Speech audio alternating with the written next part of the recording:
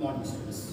Today we will have to discuss about the anatomy of the angiospermic plant and especially the internal structure of the dicot stem, that is the transverse section of dicot stem.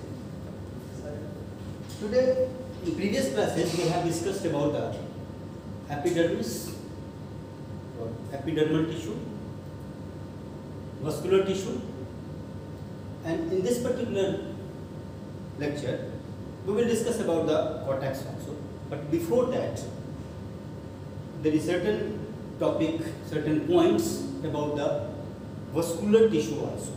Now the arrangement on the basis of the arrangement of the protoxylem, metaxylem.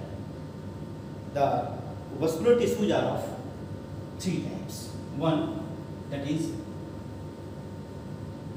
endarch. Second, that is exarch, and third one is the mesange. The previous xylem, the small xylem, the first xylem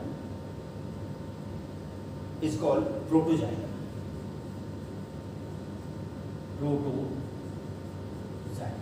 means the xylem having small size, and metaxylem, the xylem having large size. Now on the basis of the arrangement of this metaxylem and protoxylem either towards center or towards periphery, these three things we will have to discuss. In the case of exarch, what happens?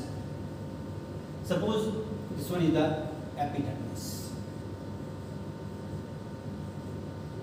and this is the central part. If the protoxylem is towards periphery, it means like this, like this. It means protoxylem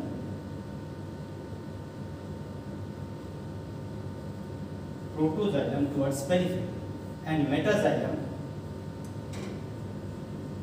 towards center, then this condition is called endarch condition. Sorry, exarch condition. This is called exarch condition. Now, the second point, if the metaxylem is towards periphery, like this, it means this one is the protoxylem and this one is the metaxylem. Then we can say that it is the endarch condition. And if the metaxylem and metaxylem both are towards periphery as well as center, and protoxylem is in between these two, then it is called mesange condition. This is also the classification of the vascular bundle or the types of the vascular bundle on the basis of the arrangement of the protoxylem and metaxylem. Now we will have to discuss about the TS of the dicot stem. Why we study this TS of the dicot stem first? Because it is the complete structure. The first structure at the periphery, it has been observed that the epidermis is present. Just we have told you in previous lecture that the epidermis are just edge to edge. There is no any intercellular space is present. So here you can say that this type of structure is present, having prominent nucleus.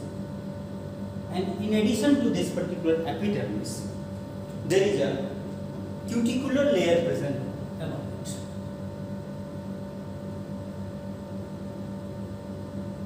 It is the cuticle. This one is the cuticle, and it is the epidermis. If any structure is present here, you will see that you can say that there are multicellular hair-like structure is present on it, and if the hair is present on the epidermis and is multicellular, then it is the hair of the dicot stem. If it is unicellular, then it is the hair of the root, dicot or monocot root. But it is the difference if the hair-like structure is present over the epidermis, and if it is multicellular, then it is the hair of the stem, not the root. Inside it, below this, there are this type of tissues.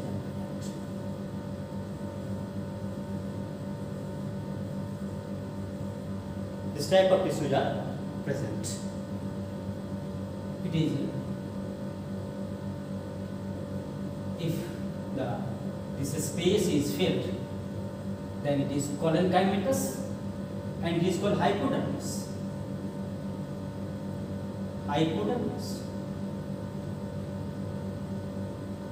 This is the cortex layer, and below this,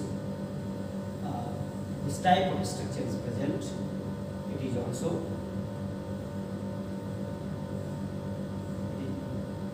like this, having starch grains.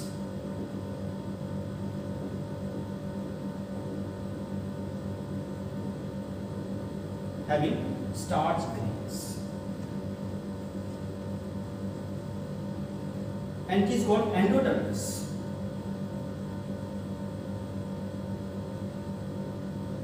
In between this endodermis and the hypodermis, there is a cortex layer. It is collenchymatous.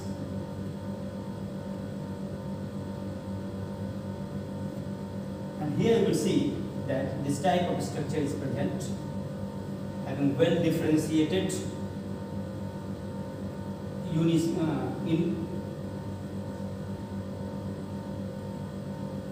in between this. It is made up of the thin wall isodiametric cells. It means it is a parenchymatous cell.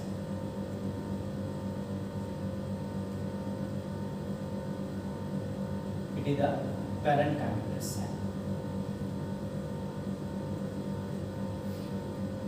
The space is clearly demarcated here. Intercellular space is present here. And this one is the cortex layer. Now below this, vascular bundle, and there are certain pericycle layer is also present. Pericycle layer is also present. But just we will discuss firstly the vascular bundle, then the pericycle. Suppose this one is the vascular bundle. This one is the vascular bundle. Above vascular bundle, it has been seen that certain sclerenchymatous cells are present, tissues are present, which provide mechanical assistance.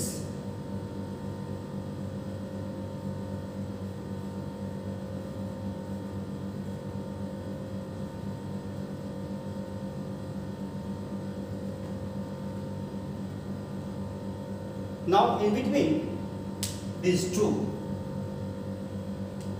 again parenchymatous cells are present.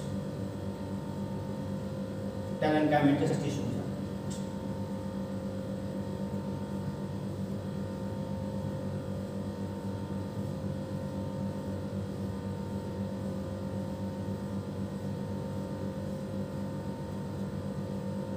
Parenchymatous tissues are present here also, but it is somewhat squeezed, so it is somewhat elongated.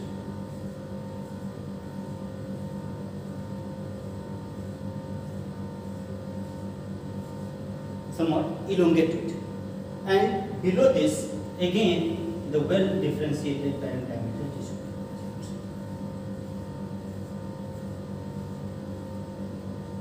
This is called pith,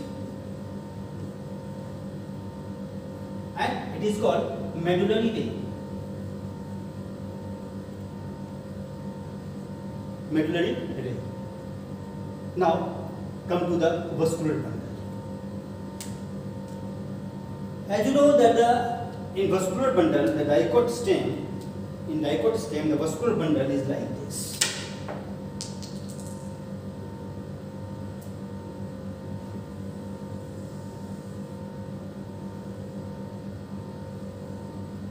This is cambium, this is xylem, and this one is phloem. So it is open type vascular bundle. Here is phloem.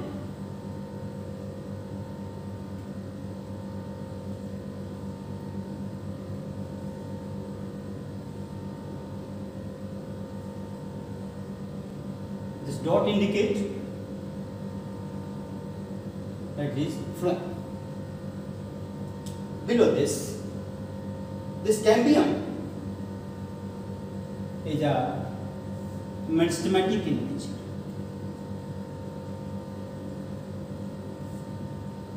So if such type of structure is present in the vascular bundle, then it can participate in the secondary growth also. These all structures are primary. Secondary growth are not. All structures are primary. Now here you will see that what type of xylem is present. Now we can study that in this case. Wait. Okay, today just we will have to study that what type of vascular bundle is present here. You will see here that the phloem is present here, xylem is present here, and cambium is present here. It means it is open type vascular bundle, not the closed type vascular bundle. In closed type vascular bundle, we have discussed previously that cambium is not. Here cambium is present.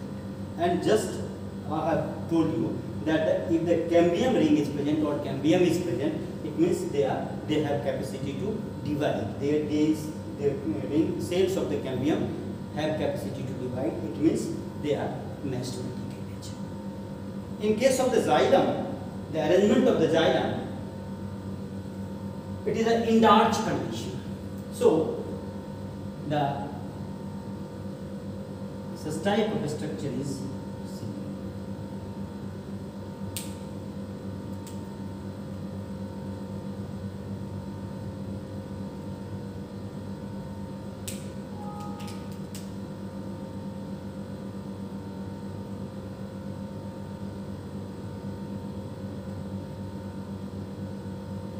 such type of condition seen, and here the metaxylem and protoxylem. This is one of the characteristic feature of the TS of the Dicot stem. In this video, we have studied that in Dicot stem, the upper layer is cuticle, uppermost layer is the cuticle. It is the multicellular hair, and below that, single layers, that is the epidermis is present, which is compactly arranged. There is no any intermediate space, intercellular space is not. Below that, the hypodermis, which is collenchymatous in nature, so we have filled this the central part. Collenchymatous layers are present, and that is called hypodermis. Below the hypodermis, the cortex is present. Of course, the endodermis is the lowermost part of the cortex. Hypodermis is the upper part of the cortex, you can say. So total you can say cortex, but this particular main part, which is called parenchymatous cortex layer. Now below that, the endodermis is present. One of the significant characteristic feature of the endodermis of the Dicot stem is that the starchy grains are present in it. We will discuss in the endodermis of root. Then we will see that such type of Casparian strips are present. But these Casparian strips are not present in the Dicot stem. So this one is the endodermis of the Dicot stem. It is one of the important things. we have told you that it is one of the important that if the multicellular hair is present, then it is the characteristic feature of the dicot stem. If the starchy grains are present in the endodermis, it is also the characteristic feature of the dicot stem. Below this particular have three things. One, the parenchymatous, sclerodermatous, and the vascular. This parenchymatous have two types of the structure. You will see here that one is the squeezed structure in between the vascular bundle, and another is the prominent. So this is called the medullary vein, and this one is called pith. Now here, just if you will draw the diagram here, then you can see that the cambium is present here, cambium is present here, phloem is present here. It is the phloem having this type of dotted structures. It is the phloem, this type of dotted structures.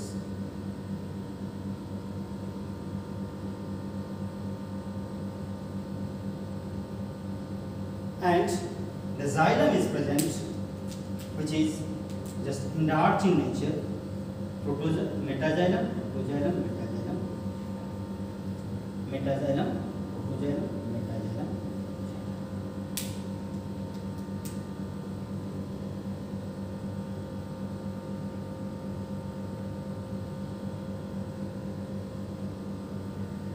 This is the whole about the study of the TS of the dicot stem.